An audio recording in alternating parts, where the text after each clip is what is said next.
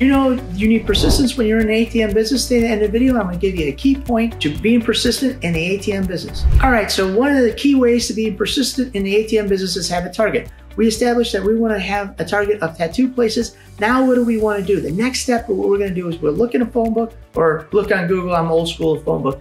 We're going to look on Google, and then we're going to get all the tattoo places in the geographic area that we want to target.